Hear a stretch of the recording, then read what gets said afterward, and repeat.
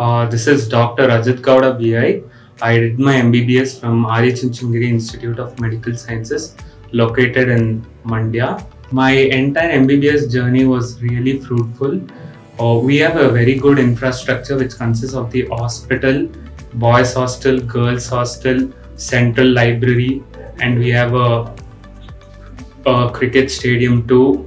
Our first year MBBS mainly consisted of 3 subjects: anatomy, physiology and biochemistry, and each subject had individual laboratory facilities, and we were divided into a batch of 25 students and we were provided individual mentors for this, and all the laboratories were well equipped with all new advanced technologies, and the second year also mainly consisted of 4 subjects and it had good laboratory facilities. Third year and final year too, we had very good clinical exposure. Our hospital, since it is located in a rural area, it had good patient outload, and the inpatient facilities also are very good. And my internship, I did it in the same college.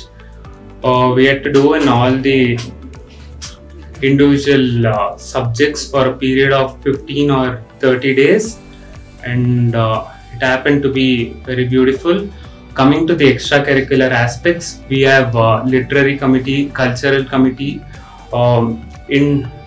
Basically we'll have an election within the college, and among that a leader will be selected. So based on that, a particular committee will be conducted and a series of activities will be held throughout the year, and a series of programs for which prizes also will be distributed. Coming to the sports, we'll have almost all the sports activities held, which can be within the college and it can be inter-college also.